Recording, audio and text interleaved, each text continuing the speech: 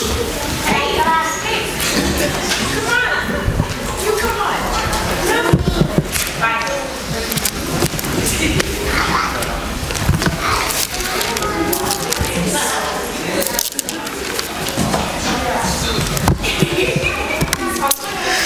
it good to be in the house of the Lord once again? Amen. I praise the Lord that we could be here today. And we're going to study the Bible today in Luke chapter 17, if you'd head there with me. Luke 17. We are beginning a new sermon series today, and the title can be read a couple of different ways. You can read it simply gratitude, which is my intent, or you can read it as grr attitude. You ever had one of those? I hope you're not in a grr attitude this morning, but I hope you're feeling a lot of gratitude. In fact, we're going to voice some thanks and some heartfelt appreciation to our veterans here in just a little while, which is going to be wonderful. Thank you to Adam and the rest of you guys for putting that together. But yeah, we're moving into that period of the year that we call the holidays. We have Thanksgiving coming up, we have Christmas coming up, and this is kind of your Thanksgiving sermon series in the sense that we as God's people need to have an attitude of gratitude all the time. All the time. We should never as Christians be caught in the grr attitude, but instead we want to have gratitude and be grateful for not only the blessings we have in life, for what God does for us, for our families, our health in so much as we have it, and our church family, and of course Jesus, just to be thankful for your salvation. See, a Christian has something to have gratitude toward every day, every minute of every day. For the believer, if you have nothing else in your life that you can look to, and I bet if you look hard enough you'll find a bunch, but if you had nothing else to be in an attitude of gratitude about, if you have Jesus, you have everything. You have eternal life. You have forgiveness from sin. And those are precious, precious things. But I know life, real life, often gets us caught up in thinking about and being concerned with many, many other things. And this is a busy time of year for most folks. And, sometimes things can have a little tension to them around Thanksgiving. Not all families get along perfectly well. Sometimes we have a little difficulty with the gratitude and may instead say, well, I'm dreading Christmas. I'm about to spend a bunch of money and, on and on and on. You can complain about, what we're doing at the holidays, or you can really plug in and enjoy it as part of the things of God in your life if you can find a way to have a great amount of gratitude within. So I pray this morning you're living in that attitude of thankfulness.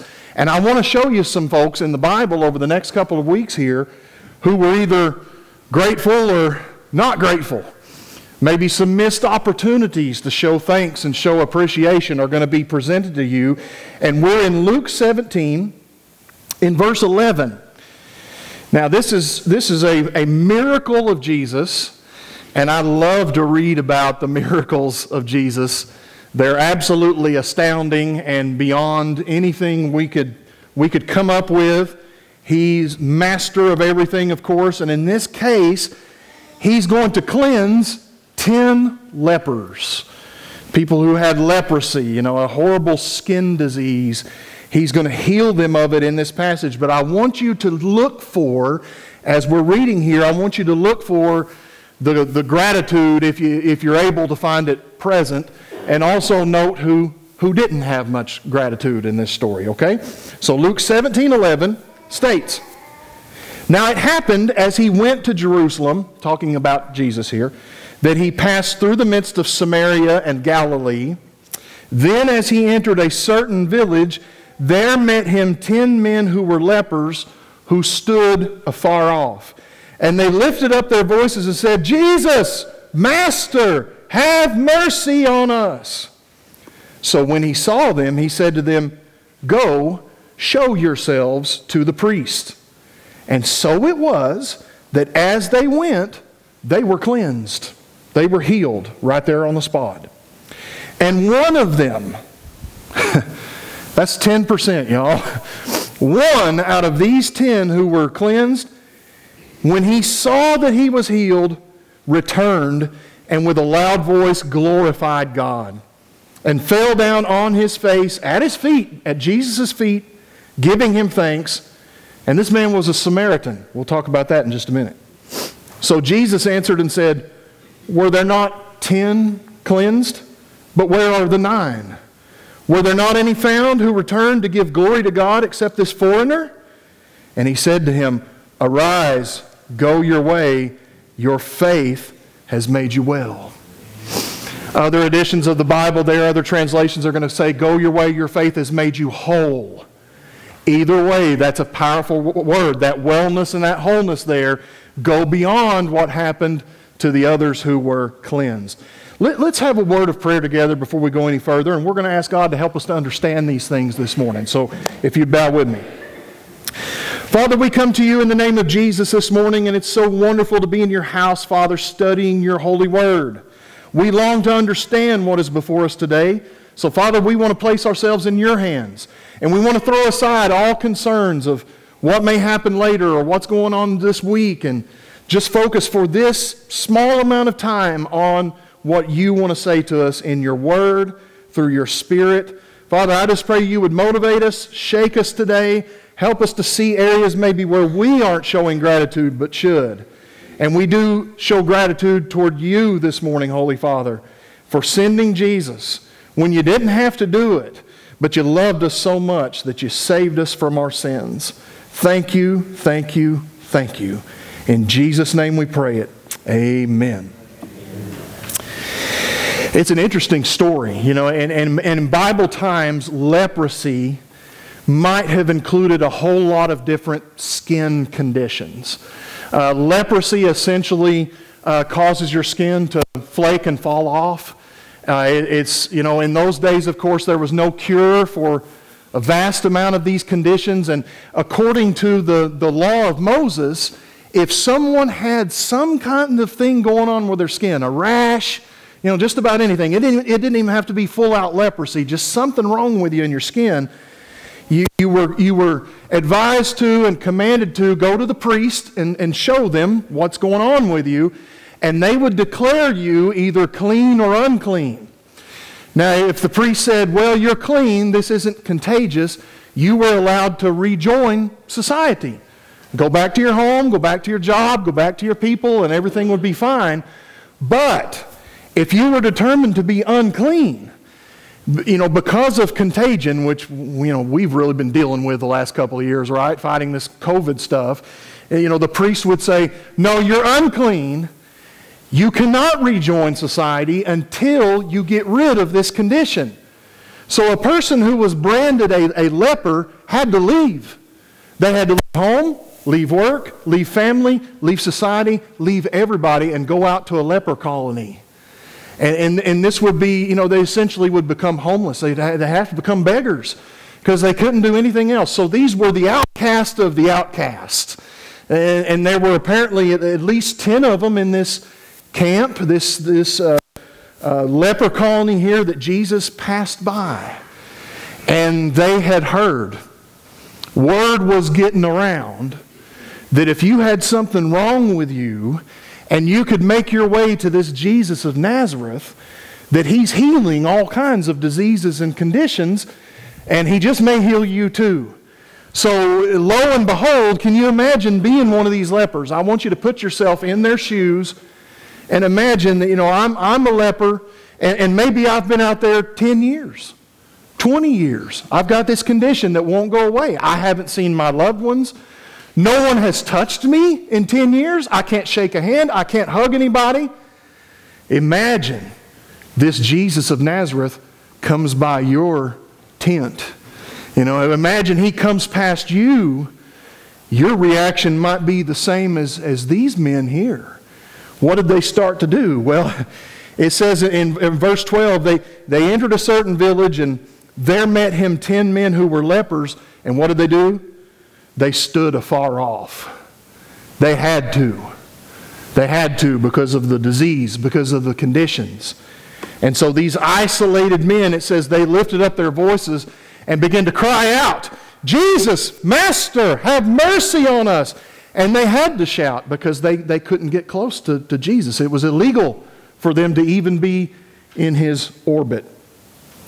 And I would submit to you this morning that leprosy is a very strong picture of sin. And I'm not saying these men had leprosy because they were sinful, but I'm saying that leprosy can very well represent what's wrong with humanity in general. That we have been outcast from the presence of God and outcast from fellowship with God because of sin. That is, until we meet Jesus and He cleanses us. And I can relate to being afar off. I was so far from the things of God when Jesus found me, I didn't know which way was up anymore. I was lost as can be and just totally outside of the church and outside of the spiritual faith and outside of the goodness of God, that there came a day that I cried this same cry. Jesus, Master, have mercy on me. And if there's one thing Jesus has, it's mercy. He's got a lot of things, but mercy is so wonderful that He turned to them. It says He saw them. And these were people who weren't used to being seen. Jesus looked over at them and really saw them, if you take my meaning. He saw their condition. He saw that they were outcast. He saw that they were miserable. And He said to them something that may be a little confusing. He said, "Go show yourself to the priest." Okay, now, Jesus healed people in the Bible in a lot of different ways, didn't He? You can probably think of 10 different ways right now that Jesus healed. Sometimes He would touch the person, be healed. Sometimes He would just say it, be healed, and it would happen. There was even a time where a blind man came to Him, and you may recall, Jesus spit on the ground, made a little bit of mud, and put that on the guy's eyes and said, "Go wash in that fountain." Why does Jesus heal in such radically different ways on all these different occasions? I truly believe it's so that people would trust Jesus, not the method. That's not magic mud. Jesus did that. Jesus can do it with a command. Jesus can do it with a touch. Jesus can do it with anything because He's the healer, right? But in this case, He did none of the above. He looked at these lepers and said, "Go show yourselves to the priest." So what did they do? Ah, man. He said, "Go show yourself to the priest." And they turned and started toward the priest. And it might not have made much sense to them. They said, "Well, I heard this guy will tell you to wash in a fountain and it'll heal you. Why is he just telling us go? The priests have already said we're unclean. This doesn't make any sense." But what did they do? They took Him at His word. That is faith. They said, whatever He tells us to do must be right because this is Jesus. This is the Savior. So they take off and they said, "Well, we're going to obey." And as they went, can you imagine? Day after day looking at yourself and watching your flesh fall apart, suddenly to look down and you're cleansed. What joy would that have brought these 10 men who were such outcasts that now all they had to go do is let the priest look them over and declare them clean, and they could rejoin society. Imagine that first dinner back home with your family. Imagine walking past somebody in the street and rubbing shoulders with them and not feeling like you're breaking the law. Imagine that first hug. Imagine what that must have been. That restoration, that's what Jesus does. When we come to Christ, you know, we're like the lepers. We're outcasts, we're diseased, we're wrong, and then suddenly we take Him at His word, we have faith, and we begin to follow Him, and what happens is a cleansing occurs in your life. I've been cleansed from my sins. Jesus did it. I know a lot of you, some of you have been making that decision recently. And that's what He's doing in you. He's causing a cleansing in your life. And as they went, they were cleansed. But there's a problem. There's a big problem with this, as a matter of fact. All 10 of these individuals received healing from Jesus. How many returned to thank Him? Only one. You know, the Scripture does tell us that as we march closer to the end, as we march closer to the return of Christ, that people are going to have less and less gratitude. The Scripture tells us people won't be thankful for anything by the time God closes the door and ends planet Earth. That thankfulness and gratitude will be qualities that drain out of people, that you no longer see around you. And brothers and sisters, I would submit to you that it's going on right now. So many people are not thankful for even the basic things they have. So many people are, and there's many of you who have chronic illnesses and things in here today, and you're thinking, well, a person who is whole really ought to be thankful for it. But isn't it always the case that a lot of times you're not thankful for something until you're missing it, right? You get thankful for your health when suddenly you have a health problem, right? You get thankful for air conditioning when it goes out in the summertime. Man, we had some summers in Oklahoma. We had one that it got 114 degrees. You get up and put the air conditioner on 60, and by the afternoon, it's 80 in the house, And when the air conditioning goes out, don't you always think, boy, or how about when you get a stuffy nose? You think, I wasn't thankful all the times I could breathe through my nose, but I am today because I can't breathe. And I need that back in my life. A lot of times our blessings go by unnoticed. And we really owe thanks to God for our blessings, don't we? We're going to thank our veterans here in a little while, rightly so, for what they have done in service to our country. That's a wonderful and patriotic thing to do, and a godly thing to do too, because I think a lot of people out there no longer appreciate and are thankful for and have gratitude towards all that has gone on before, that has put us in a position to have the freedom that we have. We take it utterly for granted that this very day in China, somebody's going to meet and have a Bible in their hand and get arrested for it. There's nobody coming in here with machine guns and handcuffs dragging us away this morning for worshiping God. Be thankful for it, church. How can you be thankful for it? By being here when the doors are open. Celebrate the freedoms and the victories and the good things that you have, because all of those things are blessings from God. The book of James tells us, does it not, that every good and perfect gift comes to us from the Father of lights above. Every good and perfect gift. I've got some good gifts in my life. I've got some perfect gifts too. My salvation is perfect, and I need to be thankful every day that I could even be a believer after the way I lived for so long. That God would even take me in and have an interest in me boggles my mind every day, church, and I want to stay in that mindset so that I'm always thankful. He's given me some perfect gifts. My wife, my children. I had to, y'all. Come on. No, seriously. Family. So many people aren't even thankful for their family these days. As you and I are headed towards Thanksgiving, let's not give mere lip service. Oh yeah, well, let's be thankful and all, but let's really and humbly be deeply thankful for the good things in our life and enjoy those now while they're present. Amen. That's the Christian way. Not complaint, not bitterness, not glass half full kind of thinking. That's the grr attitude, right? We Christians need to be deeply thankful for all the good things that we have. And so these 10 lepers cleansed, and only one went back. Why? I've tried to understand the motivation, and I think I've got it. I think I do. I think these 9 did not come back and thank Jesus because they were so excited about the good things that were going to happen in the future.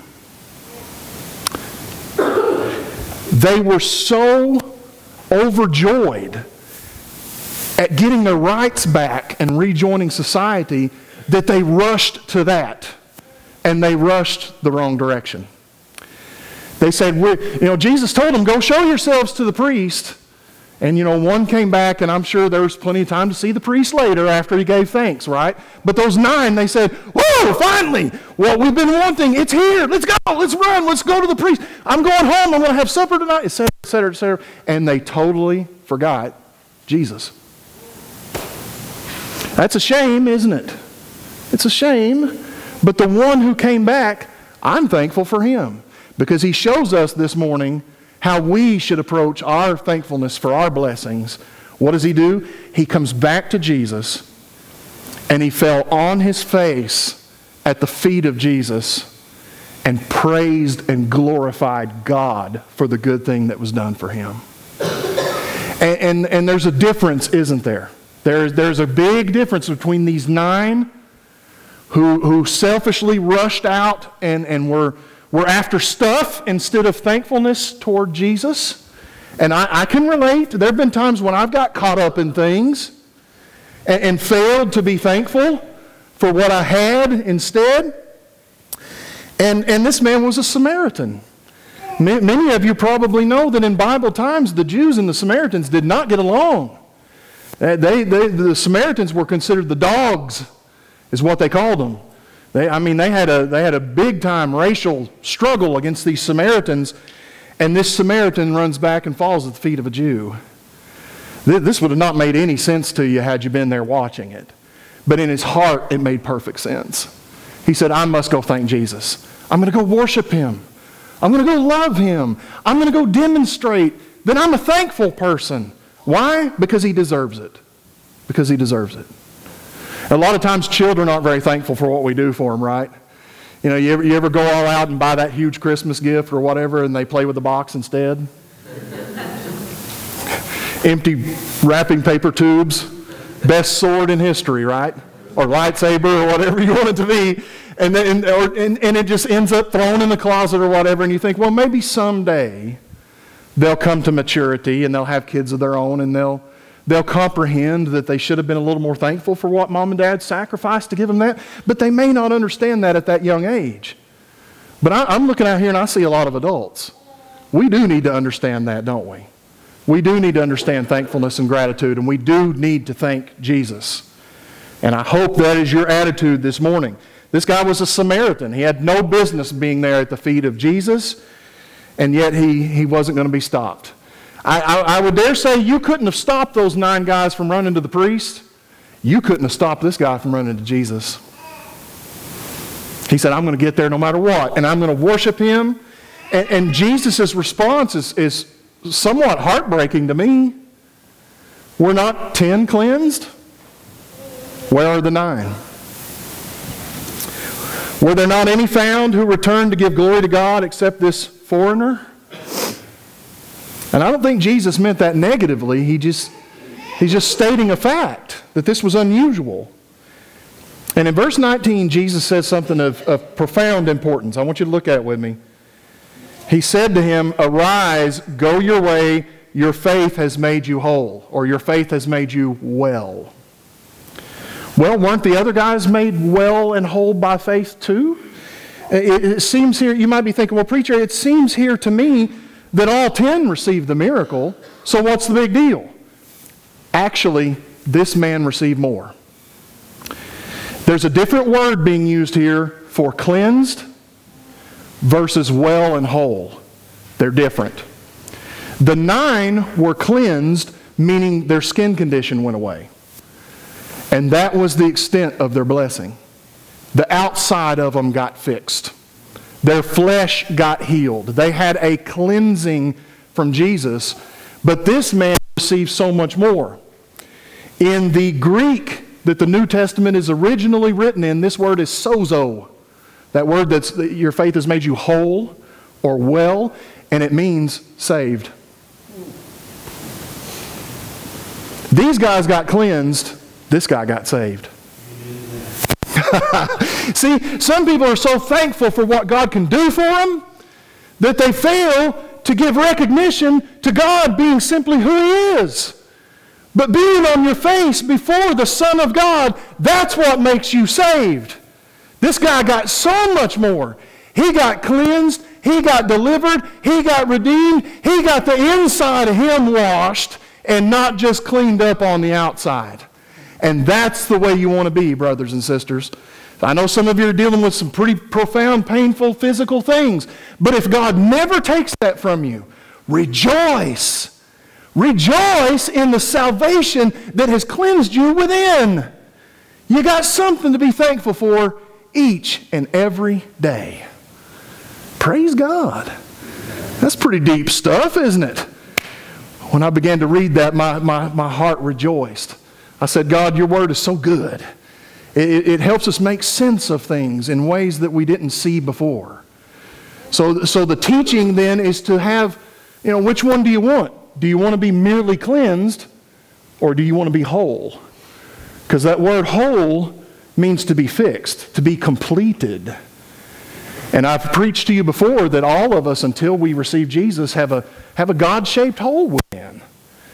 Do you want that longing to finally be plugged and filled, or are you just coming to God asking Him for stuff?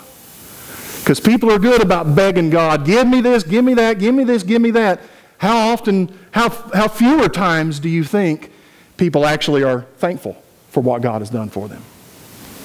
So I'd invite you to be very thankful today. And here's something I'm thankful for. Last Sunday, it was a great day in the house of the Lord, just like today. And last Sunday afternoon, I get a message from a young man who was here in church, and he said, Pastor, I know God was dealing with me this morning, and I missed it. What do I need to do to be saved? I said, call me right now. I'm sitting in Parkade Plaza parking lot waiting on Carrie, and I'm leading this man to Jesus over the phone. I said, God will hear us through the phone, don't worry about it, and we'll let the church know next week. Carrie came about that time and opened the car door and realized what was going on, and she started praying too. And we've rejoiced all week long, and I want to present to you the newest Christian in the house. Jake, would you come join me right here for a second? This man calls me, he says, I need Jesus. Amen.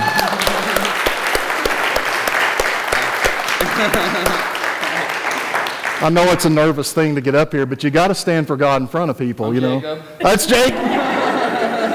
And so this household is undergoing a revolution in Christ. And, we went to the men's shoot yesterday, and this guy called me brother about 47 times. I think he got the real deal. God bless you, my friend. This will be another baptism that we have coming up. So we praise God, and I'm grateful for you. I appreciate it. Thank you. Amen. God bless you. That's right. Why not get saved and baptized together? Amen. Amen. So we're having fun with what God is doing here for sure. And I want you to know that if you're the next, that if God is dealing with you and you want to receive Jesus, it's so easy. And God has made it easy so that we can get a hold of it real easily. The Scripture says if you believe in Jesus, that He's who He says He is, and He died and rose again for your sins, that then you just need to confess with your mouth. And it's a simple prayer. When we prayed on the phone, I just had Jake pray something like this. Father, I know that I'm a sinner. I know that I need to be saved. Please come into my life and save my soul. And thank you, Lord, for saving me. Amen. And that's really all it takes.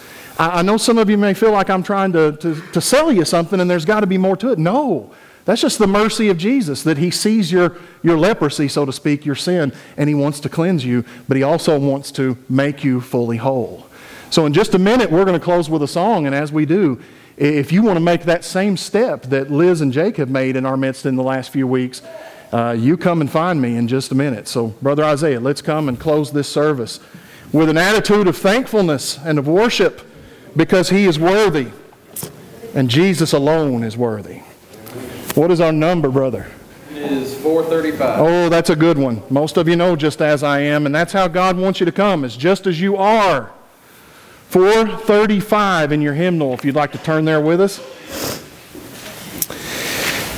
Let's have a word of prayer just now as you hold that place. Join me.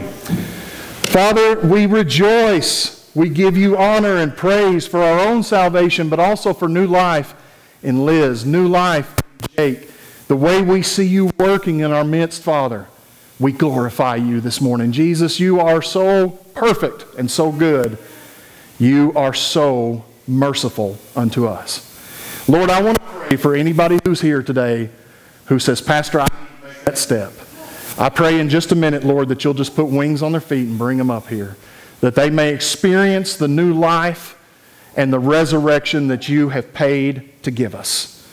Holy Spirit, have your own way in this place. We pray it in Jesus' name. Amen. Amen. Let's stand together. 4:35 as we sing. The invitation is open at any time. You come in Jesus' name. Friends, we got 4 verses. We'll do 1, 2, 5, and 6.